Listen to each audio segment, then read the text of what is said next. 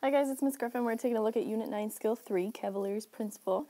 And our essential question for today says, how can Cavalier's Principle be used and applied to explain volumes? So we'll get to the principle in just a second, but I want to show you a quick little picture. This is Sir Bonaventura Cavalieri. This is the cool mathematician that came up with this principle. And I want to show you a live example of the principle, and then we'll talk about why it works, and how it can be used to explain equal volumes. So stay tuned. Okay, so you see how there's these textbooks here, these environmental science explorer. These are textbooks of Mr. Cavalieri sitting here in my classroom. And I want to explain to you how to use Cavalieri's principle to talk about how stacks of these books can have equal volumes, even if the stacks are disheveled, meaning no longer in a straight stack, maybe disheveled like this. So you can see this textbook, nice, beautiful, pretty, green. It's just a regular textbook, nice and thin. And when I come over here, I've stacked them into a pile of 12 because today is April 12th, which is my birthday and happens to be my favorite number. Pretty cool that I was born on the same day as my favorite number, right? So you can count them, stack of 12 books. Beautiful. And they are all the same. I didn't adjust them or modify them in any way. But if you look, I also have another stack of 12 here.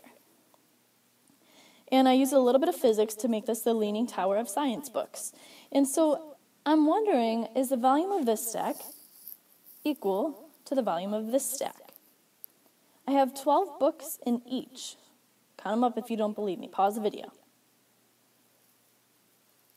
And every single book is the same exact size, right? Like I said, I didn't modify them in any way. I didn't cut off any portion of the book.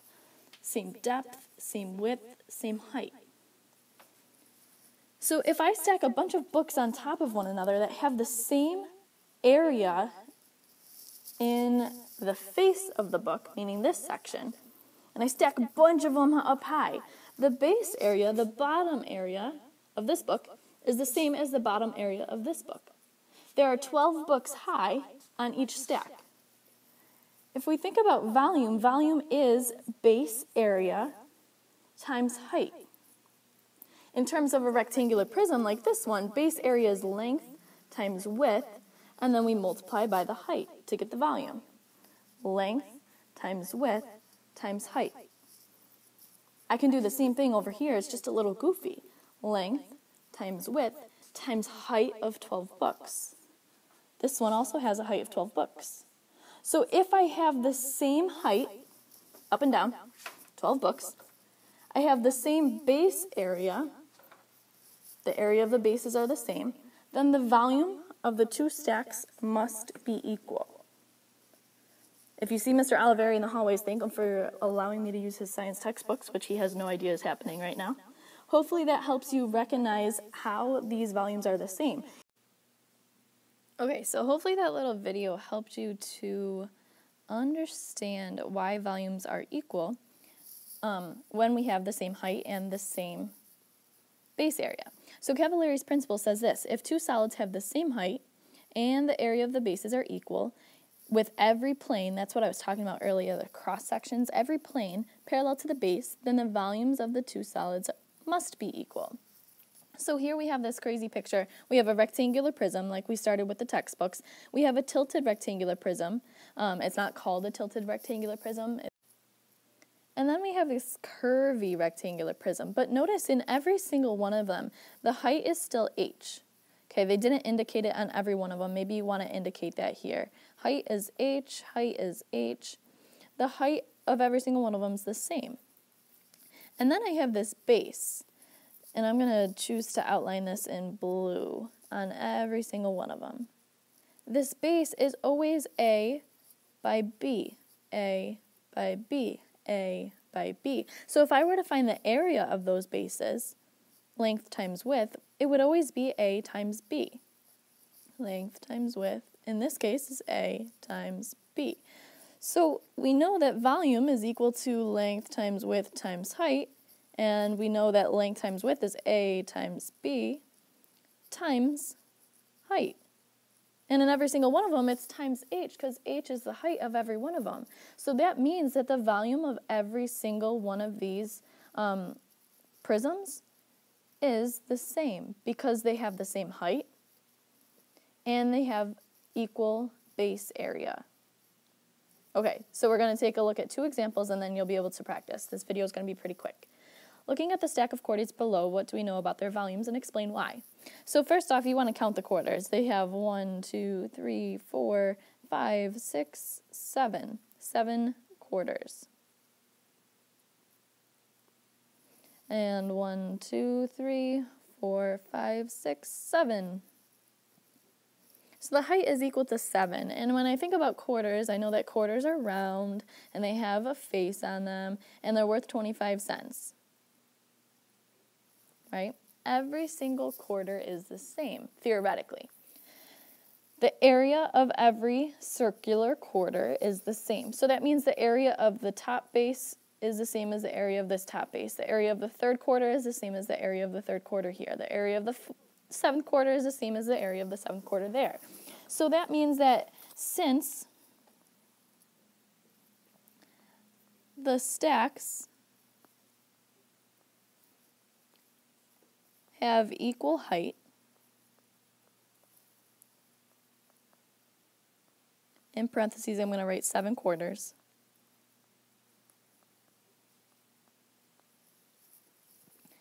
and equal base area,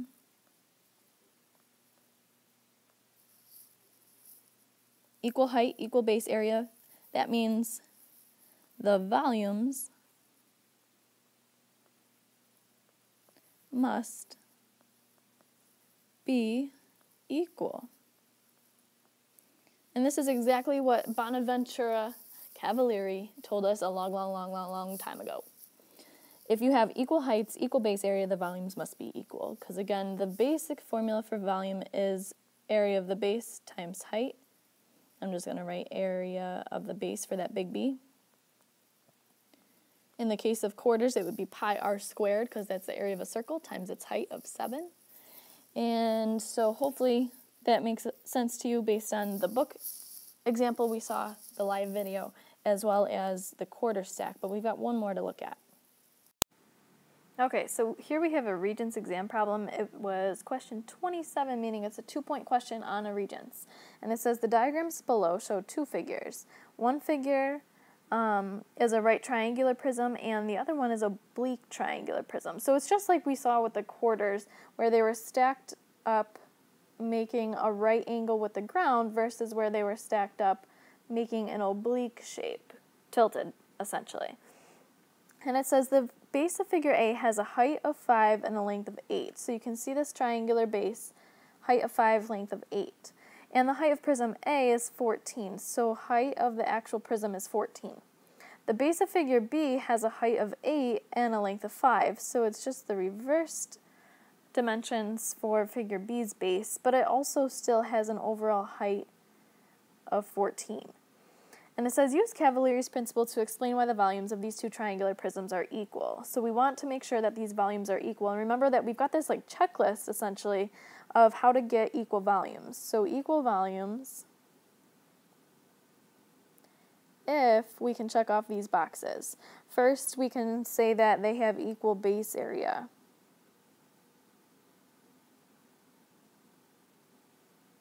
And sometimes you might have to calculate that. And then also if we can say they have equal height.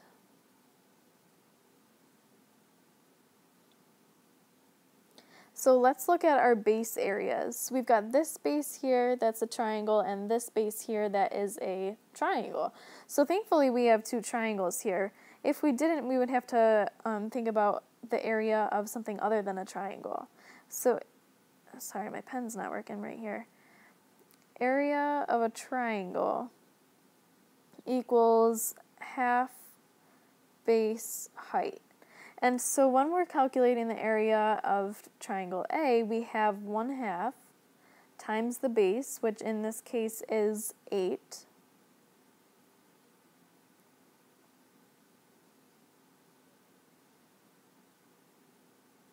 times the height of the triangle, which is 5. And so we can calculate this, it's 8 times 5, and then cut that in half, so that would be 20. And then we find the area of the triangle on this side, because we need the area of both bases to be equal. And in this case, the base length of the triangle was 5, and the height of the triangle was 8. Now, if you notice, we're going to get the same answer because multiplying, it doesn't matter the order in which you do so. 5 times 8 is the same thing as 8 times 5. So it's a good thing that our areas are equal to each other because that allows us to check off the equal base area. And then I'm looking at the heights of the triangular prisms themselves, and they're both 14, so that means they have equal height, and therefore we must have equal volume. So Cavalier's principle allows us to say the volumes are equal because they have equal base area and equal height. The prisms must have equal volumes because the base areas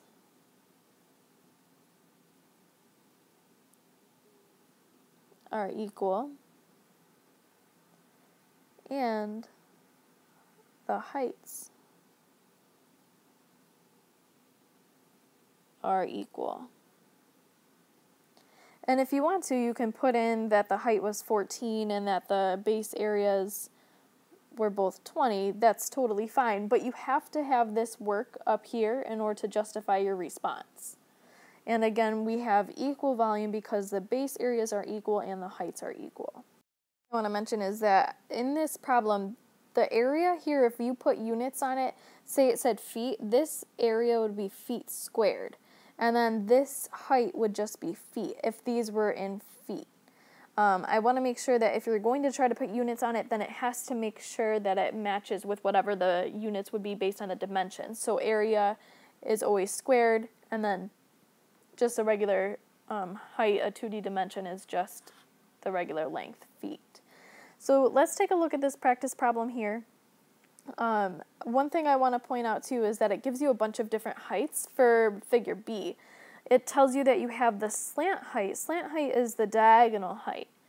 The slant height of this object is 5 feet in comparison to the actual height, which is perpendicular to the base, of 4 feet. So I want you to make sure that you are using the height of 4 feet in this problem when you are using Cavalier's principle to explain the volumes, not the stack of crackers, of these two figures are equal. We had changed this problem last year and it didn't change in my video. That's why I have handwriting here. Okay, so try your practice problem, pause it, hit play when you're ready to see the answer. Alright, so I've got my answer here. It says the volumes are equal because the prisms have equal base area, 12 feet squared, and equal height, 4 feet. Notice that you'll see my work to finding the area on both of these rectangular prisms. For the base, remember that if you have a rectangular base, the area is equal to the length times the width. Okay, so I calculated the area on both sides. I said the volumes are equal because they have equal base area and equal height. Also notice my units. If you are choosing to write them in, you have to make sure they're proper, just as I mentioned with the previous problem. Go ahead and practice. Make sure you do all problems, please, and then get working on your CFU once you show your teacher your summary and your practice problems. Adios.